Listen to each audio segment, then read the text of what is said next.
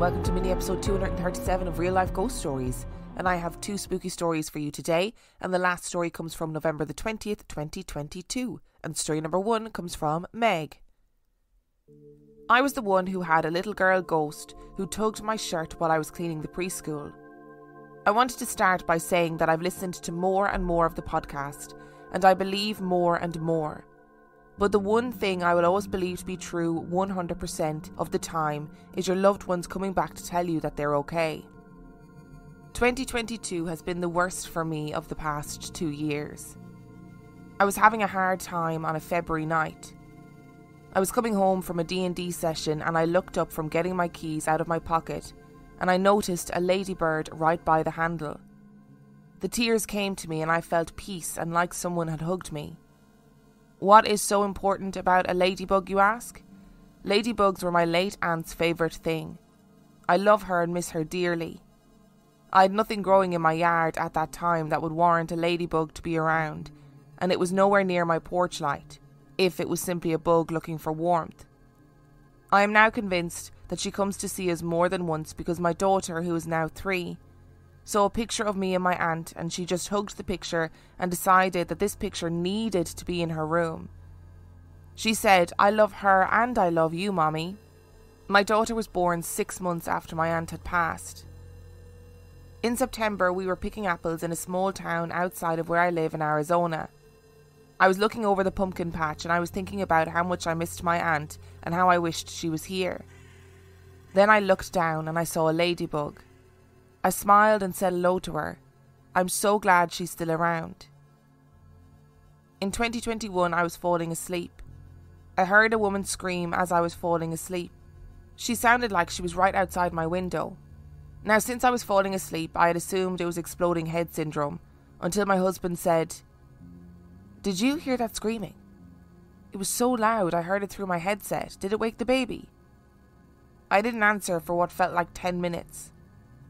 My husband chalked it up to the neighbours because our next door neighbour and his girlfriend at the time were having issues, but we could usually hear them when they fought. There was no one fighting and there was no one when I looked outside. I cleansed the house just in case. In recent years I've been trying to reconnect with my roots. My roots are from Ireland, Scotland, Italy and Denmark, mostly Ireland from both sides. I've been doing this with my witchcraft and studies. In early November of this year, I woke to 3 loud knocks on my bedroom window. I was startled awake. Now, in my barely awake state, I assumed it was my daughter needing help since she's barely potty trained, and we keep her door shut at night because the cats bug her awake. So I shouted, "I'm coming, sweet girl," and I got out of bed and went into her room. I swore I heard another set of 3 loud knocks, but she was dead asleep. I was so confused. I went back to bed and looked out the window and no one was there. My husband was dead asleep as well. He only woke up because I was getting up and down. He said he didn't hear a thing, but how could he not? The knocking was so loud it nearly scared my very soul out of my body. 2 or 3 days later, my husband got a call from his mom. I heard him gasp and get sad. I was entertaining our daughter and I figured he would tell me, and I wondered, I hope no one died. When he hung up with his mom, he told me that his grandmother's husband had died later the day that I heard those knocks. I finally knew what those people in the books felt like. You know, their blood ran cold. My hands shook and I felt a tear go down my cheek, and all I asked was he Irish? I hugged myself. My husband admitted he didn't know but asked me why. I heard those 3 knocks, remember? I told him. I think it was the banshee. My husband is not a believer, but he is respectful, and he said, "Oh yeah, I didn't hear those knocks." "Of course, you're not Irish." I explained to him that the banshee only comes to Irish families. I was honoured but also confused. I am not a 1st, 2nd or 3rd generation, I'm like 6th generation, and I don't think I'm from one of the important Irish family lines. And also, we are not close with his grandmother's husband. I did thank her and apologised for being rude to her. Welcome back to the podcast, Meg. I love it when people come back again and they tell more stories. Firstly, I'm pretty sure that I interchanged between ladybug and ladybird there. So for American listeners, we don't call ladybugs, we call them ladybirds. I don't know what they're called in other places, but I know in the UK and Ireland we call them ladybirds. And I had never considered ladybirds as like a sign from people. You know the way people have lots of different things that they consider signs, like feathers, rainbows, robins, whatever it is. And ladybirds just weren't something I considered, but we've had multiple stories over the years from people who have seen ladybirds after someone that they love had passed away. And I think they're a beautiful sign. I love a ladybird. What a lovely sign to get from somebody. And I'm glad that your aunt is making herself known to you in the form of ladybirds. What a lovely way. And also, it is a lot less creepy than a lot of the other stuff that we hear, you know? In regards to the woman screaming, you know, on first listen, at the beginning, it sounds like exploding head syndrome. And then your husband going, did you just hear that? Through the headphones? What was going on there?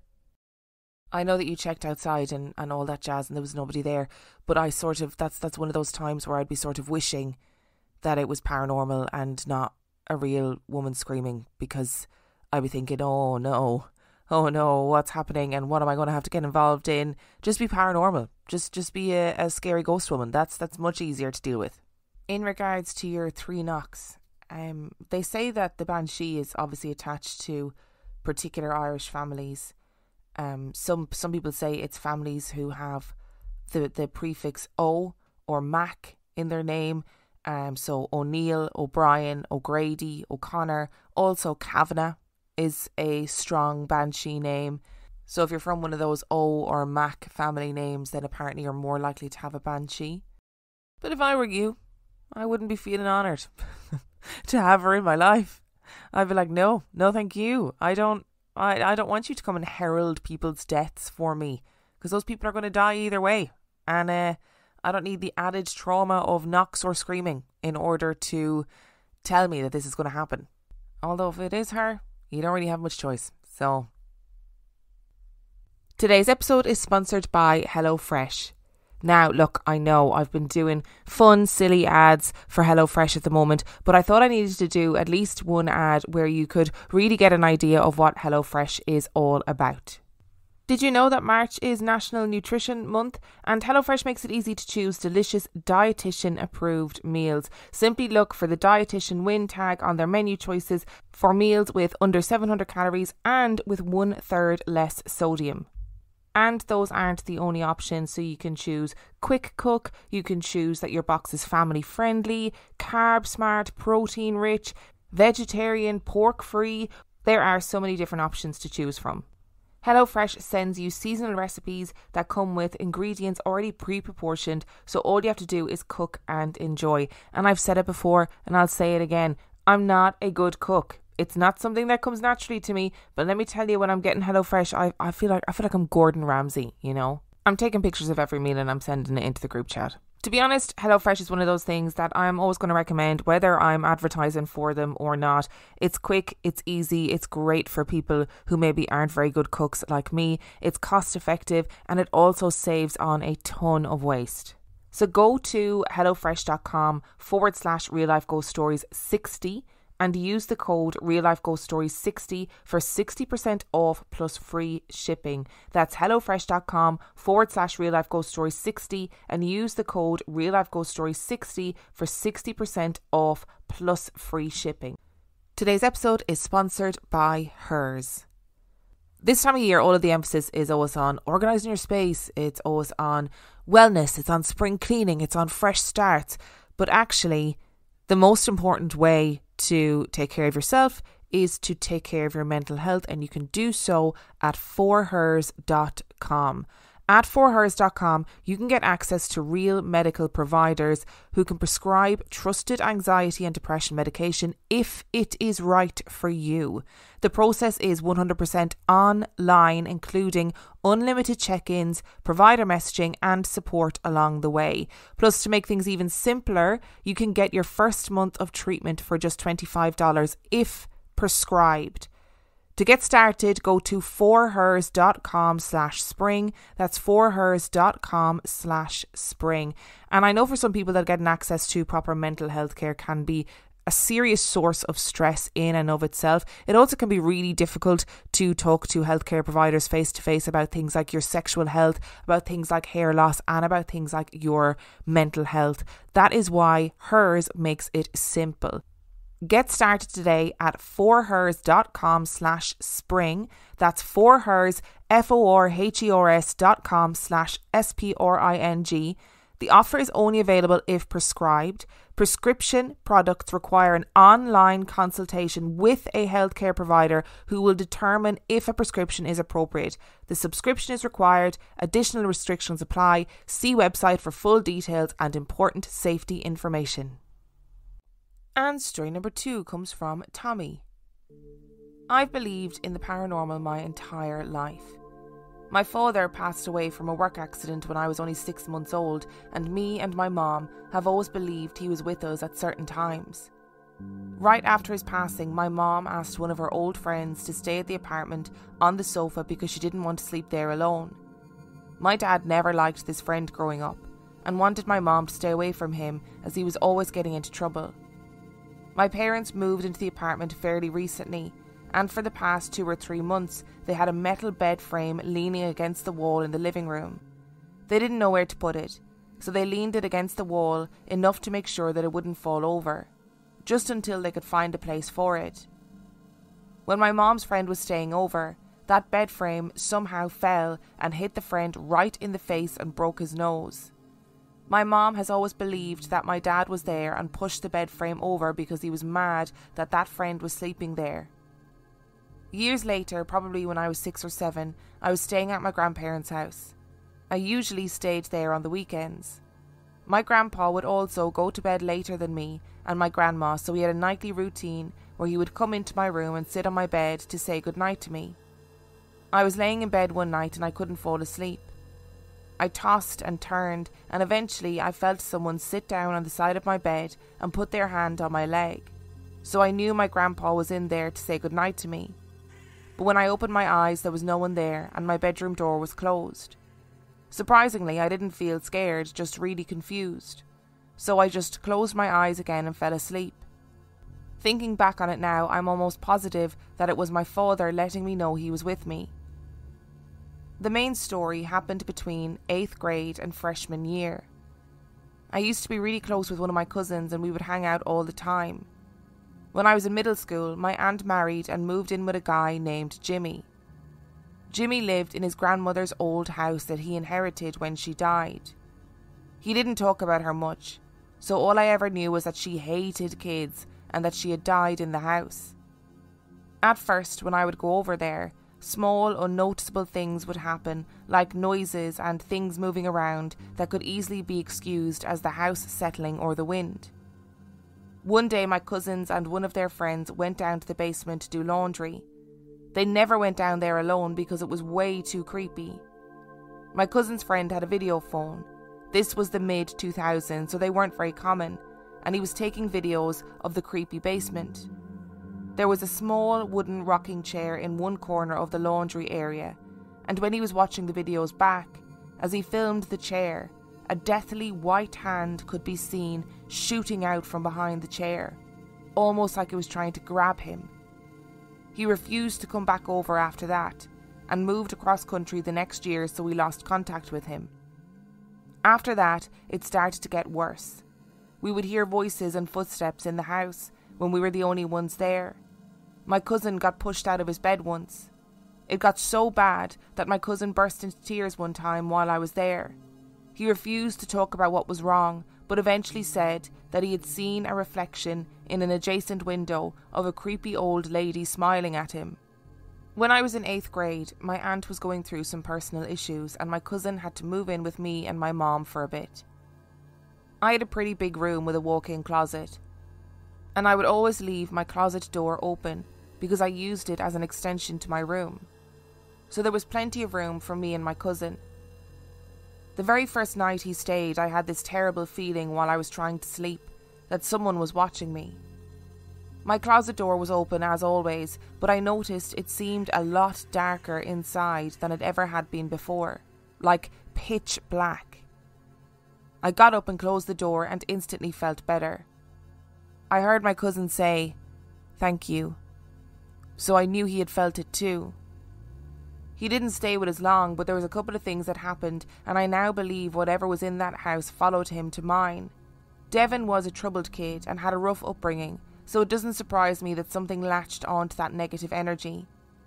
One day after school, I got home and my mom was visibly shaken. I asked what was wrong and she wouldn't tell me. I can't remember what excuse she gave at the time, but I remember her telling me after Devon left that day she looked shaken. She was cleaning and doing stuff around the house when she heard all of the doors upstairs slamming repeatedly. She thought it was me and Devon messing around, and seeing as how we were supposed to be at school, she ran upstairs ready to give us the scolding of a lifetime. But when she got up there, no one was home. The last occurrence happened shortly before my cousin moved out and is to this day one of the most terrifying things I have ever experienced. As I mentioned, me and my cousin shared my room, and we went to the same school. So we used my alarm clock in the morning and got up at the same time. It was an older digital clock, one of those really loud, obnoxious ones. I set the alarm for 6 a.m. and it had been set to that for 3 years because I used the same alarm clock through school and always got up at the same time. One morning the alarm clock went off. In typical teenager fashion, I laid in bed for a minute with my eyes closed while my alarm went off because I didn't want to get up. All of a sudden I heard the nastiest voice, like the edited demonic voice that you hear in movies, scream, "Get up!" right in my ear. I jumped out of bed, thinking it was my cousin messing with me, but he was still fast asleep. Figuring it was a dream, I walked over to turn the alarm off. But that's when I noticed that the clock said it was only 5 a.m. and my alarm was set for 6. There's a button on the clock that you can press to see what time the alarm is set for, so I pressed the button and it showed that the alarm was still set for 6 a.m. I rubbed my eyes and pinched myself and did everything I could to make sure I was wide awake, because the only thing I could think of at that point was, maybe I'm just tired and reading the clock wrong. But nope. The alarm that had never been rung before somehow went off an hour early. I turned the clock off and back on and went back to bed. I woke up an hour later and went about my regular routine. I asked my cousin if he woke up when the clock went off at 5 and he said he had no idea what I was talking about. I never told him what happened because I didn't want to freak him out. That voice is embedded into my mind and I don't think I'll ever be able to forget it. And as far as I know, my cousin hasn't experienced anything else since then. I would like to think that if I died and I was haunting people, that I would also be violently haunting people, you know. If the need arose, that I would not stop short of flinging an iron bedpost at somebody. I would do it. I'd do it in life if I had to. I'd like to think that I would do it in death too. It is lovely to think, as I always say, that your loved ones are able to come back and look after you and make you feel happy and safe and calm and make you feel like you're always being watched over. And those stories, they do fill me full of absolute joy. They really do. They make me feel like life is okay. And even when we lose the people that we love, things can still be okay. And that's very important. What is also important, however, is to discuss the horror of whatever was going on in this particular house, in your cousin's house, because that is that is a lot. Firstly, that white hand reaching out from behind the rocking chair to grab your cousin's friend is very reminiscent of that one episode of Ghost Adventures that I always talk about. That did genuinely freak me out at the time. I don't know where they are. Maybe Waverly Hills, maybe somewhere like that. And when they're in a tunnel and a hand reaches out to grab Zach Bagans and it's a shadowy hand. And that honestly scared the bejesus out of me at the time. And it's I think it's one of their best moments in Ghost Adventures ever. And this sounds very similar to that in a terrifying way. And I don't blame your cousin's friend for refusing to come over after that. I would like, absolutely not. I'm not going into that house again to be grabbed by a ghost hand. No, thank you. And I wonder if you're right, you know, about the negative energy. Obviously your cousin Devon was going through a lot of stuff, a lot of negative stuff. and was surrounded by negative energy anyway because of circumstances in their life. So maybe that attracts things, maybe that makes things happen, maybe that makes things more prevalent, more obvious in day-to-day life. And I also just want to apologise for the scary voice that I did. I think it might be the scariest one I've ever done, and I actually scared myself. So I apologise, Tommy, if that brought up some stuff for you. And I apologise to everyone listening, because I honestly scared myself. Didn't think it was going to be that scary. But yep, it was that scary. Thank you so much for listening to today's episode. Thank you to Meg and Tommy for sending in your stories. Remember, the last story came from November the 20th, 2022. And if you would like to send in your story, you can do so by emailing it to reallifeghoststoriespodcast@gmail.com. You can also check out the website reallifeghoststoriespodcast.com. And if you are desperate for extra content, you can sign up to Patreon. That is patreon.com/reallifeghoststories, where for $5 a month or $2 a month, you get access to heaps of extra content, as well as every single main and mini episode completely ad-free. And on that note, I shall see you next time.